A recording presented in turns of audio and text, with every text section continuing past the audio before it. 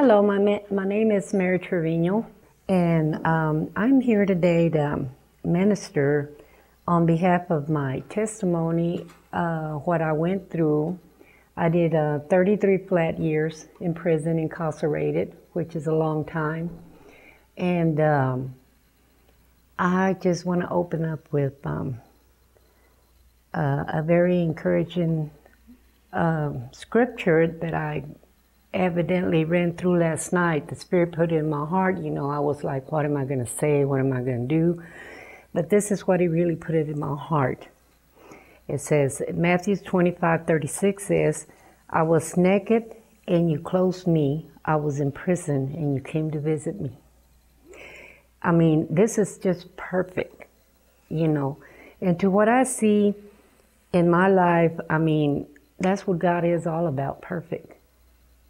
You know, He's perfect. He's never wrong.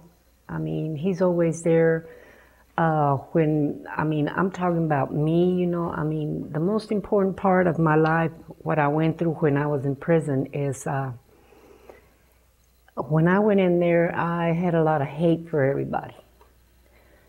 I didn't want to deal with nobody. I didn't want to talk to nobody. I was just hating everything for something that I had committed, which was wrong. So I'm here to spiritually say that evidently it's good. I thank God. I mean, you guys, it's wonderful because when you're not really sure of what you want out of life, you're in denial. But when God works in your heart, in your life, you know, God puts you in that correct spot. Perfect, perfect, perfect. You work one day at a time. It's like a stairway to heaven. So what actually God did with me, you know, He used me as an example, you know, to you guys and you women out there. I mean, and I know that a lot of y'all had gone through what I've been through. So evidently, I believe that my testimony can save somebody else's life, you know. And evidently, you know, you guys, you ladies, when you see this, you know, I just want to encourage y'all, you know, to seek the Word of God, you know, surrender your lives totally to Him, repent. You know, that's the most important part. When you surrender your life, you totally just drop on your knees and you just tell God, God, here I am. Take me. Like I did. I mean, I started in my addictions. I started using a needle, cocaine, then marijuana. And to me, it seemed that one addiction led to another one. You know, when I was doing marijuana, I'm like, nah, this is not strong enough. So Satan induced me to a heavier high, which was cocaine. Then I got tired. I overdosed 3 or 4 times. God picked me up from the mist and keep giving me chances. You know, that's the good part about God in my life. It didn't matter how much I went through. Let me tell you. I mean, sometimes I think of myself like, God, why are you taking so much of me? I mean, look at me. I'm a mess. And you keep forgiving me, you know. And then evidently that right there brings me down to saying, like, the most encouraging part of the Bible to me, and that's what I want to induce you guys and you women out there, you know, to remember when God was getting crucified, when He was falling on His knees, and all these people were cursing Him, throwing rocks at Him, spitting at Him, He just looked at him and what did He say? Nothing. Now, wouldn't it be wonderful if we could be like that? I mean, people could just tell us something, especially me, I'm a talker. They would tell me something, I would like, Mary, please be quiet. Just, you know, don't say anything. But no, I had to say something and get in trouble, and there I go, to jail.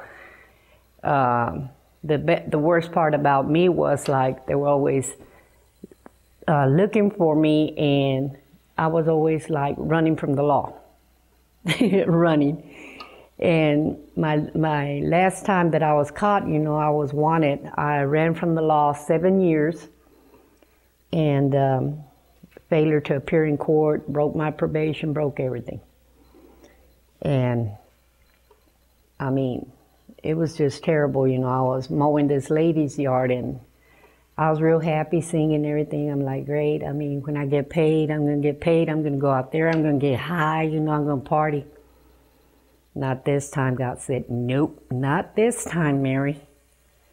You know, and okay, I felt something tap me on the shoulder, and all of a sudden I turned around. It was the deputy. He said, Mary Trevino. I said, I'm not Mary Trevino. I'm Lenora, because I have a twin sister.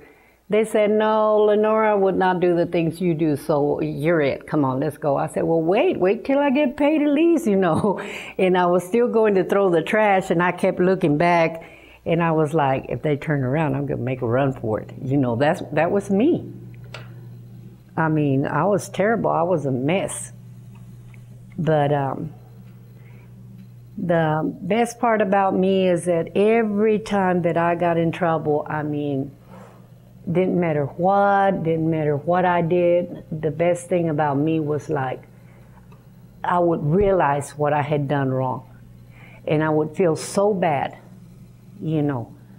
After getting baptized and everything, you know, the last time I got out of prison, I got baptized and went home. I was feeling real good, and I mean, my heart was just uplifted with the Word of God. There comes nighttime, and there comes the devil. Mary, you want to go to the club? I said, all right, let's go. My favorite addiction was crack cocaine. So that night, I went out. First thing, that little whisper in my ear, come on, Mary, let's get a 20, let's get high. I went and got it, and let me tell you, I mean, I felt so bad. Actually, I think my pastor, Pastor Stephen, remembers that, because I told him. You know, I even confessed it with Pastor Gary from Restoration Church. And I went up to them and I told them, you know what, I did something very bad. But the first one that I really told and kneeled down to was God. Because that's what we're supposed to do. You know, a lot of times people say, well, I'm going to go ask him for forgiveness or her for forgiveness because I did wrong. No. The first person we got to ask for forgiveness, God is always first.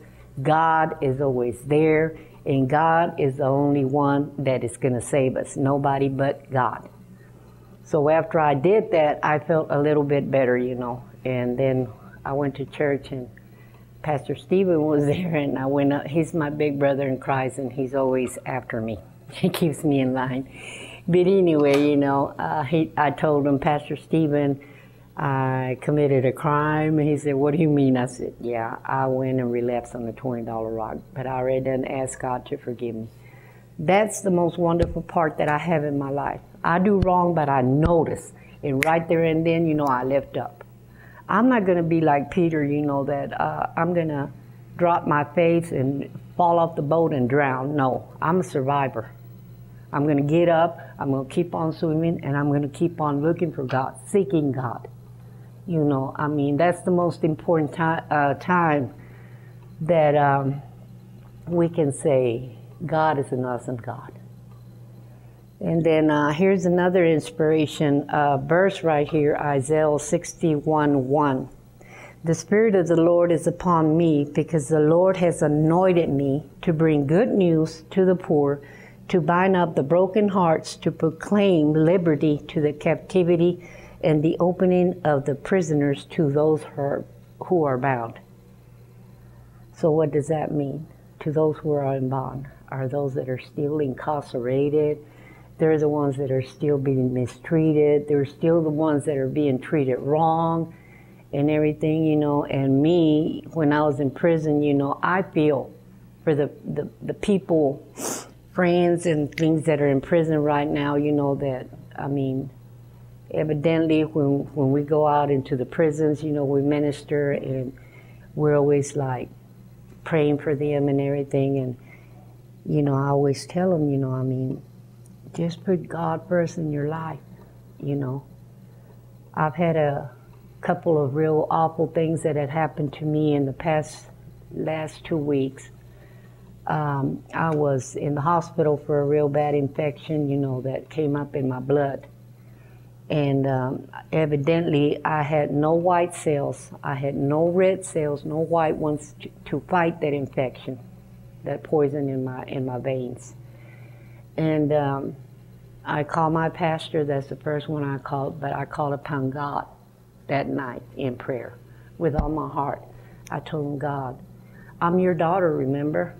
I have already surrendered, and I want to be healed in order to get out there and tell them what you did for me. Now look at all this stuff that with the coronavirus that's going on. People are believing that a mask, gloves, all this stuff is going to cure them. Well, the law's the law here, but the law with God is another law, and we're supposed to respect both of them. It doesn't matter. But to me, I said, now, if God could heal me from hepatitis C, gave me a new liver, and then from that night I called Pastor Stephen again, and he said, now what, Mary? I said, well, I started crying. I always cry. I don't have enough white cells. I'm going to die, and this and that, and all this. He prayed for me. I felt better. And I told God, I just want you to lift me up high, you know, to where from right now to the morning, I want to see it. I want to feel it. I'm the patient. I want to see it. Evidently, I was challenging God, you know. I told God, I want to see it. And he showed me. From night to morning, the doctor went in there running, my nurses and everything. He's like, Mary, I'm like, what, I'm going to die, right? They said, no. We don't know how it happened. We don't know how it happened or who did it or what did it. But you have a full blood count. And it's up high, real high. And everything is so back to normal. And you know, the first thing I told him, I smiled and looked up and I said, thank you, God. That was my God that did it. The next one is Hebrews 13:3. Remember those who are in prison as though a prisoner with them, and those who are mistreated, since you are also in the body. That's what I'm talking about, prisoners being mistreated. You know, when I was in prison, you know, I was always arguing with the guards and everything. And I kept telling them, now this and that. I wanted to know more than the guards. Then that night I kneeled down to God and I said, God, what can I do so those guards can leave me alone? He said, don't say nothing. So evidently I learned how to be quiet. I learned how to respect the law. I learned how to get along with the warden. There at the last minute, I was working in the warden's office and I didn't even know how I did it, you know. I didn't like them or nothing, and I came to being real close friends with them, you know. And they didn't, you know, I mean, I did all the rest of my time. Evidently, I did it like they say, sitting on the commode, you know. And that was really, really good, you know, to know that God had my back even though I was incarcerated. And that's the one thing I want to encourage everybody today, you know, I mean, when you're really suffering something, I mean, don't be a crybaby like I was. Because you know what that is? When we cry out to the Lord, and you really, really cry out to the Lord, you know, sometimes, you know, we've all been through this. Sometimes we sit there and we cry out to the Lord, oh, Lord, I'm so sick. Well, how come you don't hear my prayers and this and that? Sit down for a minute. Evidently, you're not doing something you're supposed to do. You're not fully there with God. You're not fully committing your life to God. Me, I have learned now more than ever, you know, God is my everything. This is one thing I want to leave you guys and you ladies with, you know, put God in your life first. Take God with you everywhere you go. When you grab that hand, don't let it go. Just tell him, God, don't let me go, don't let me go. And like I say, the warden is not going to open them doors to your cell. The guards sure ain't going to open it up. to me within my heart, I'm leaving this with you guys. God has the solution for this. God has that golden key that's going to set you free like he did me. So evidently, I just thank y'all so much for taking the time to listen to me. And I just thank God, you know, for being here and saying some encouraging words to you guys and you ladies. God bless y'all.